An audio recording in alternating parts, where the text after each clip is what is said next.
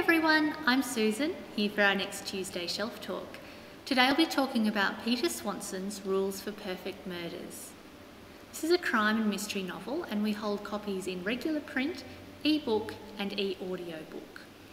This story has the interesting premise of a number of murders having been committed that are based on those from classic mystery fiction, and all of these were listed by bookseller Malcolm Kershaw in a blog post called My 8 Favourite Murders. And this link leads an FBI agent to Malcolm's door. We then follow an investigation with many twists and turns where we're never quite sure if our narrator is telling the truth. If you enjoy mystery fiction, then this will be a fun read for you.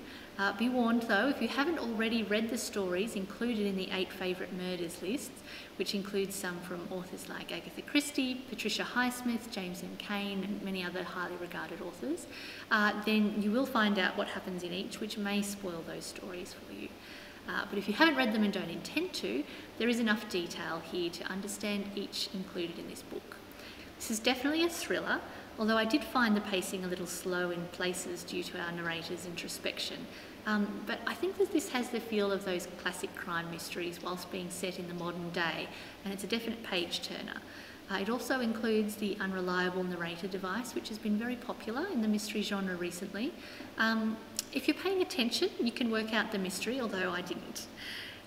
So if you've enjoyed quirkier mystery fiction like Anthony Horowitz's The Word is Murder, or work from writers like Ruth Ware, Mary Higgins Clark, or those with unreliable narrators like from Paula Daly, then Peter Swanson's Rules for Perfect Murders is a good choice. So that's Rules for Perfect Murders by Peter Swanson. Thanks for listening, and we'll see you again next week for another Tuesday Shelf Talk. Bye!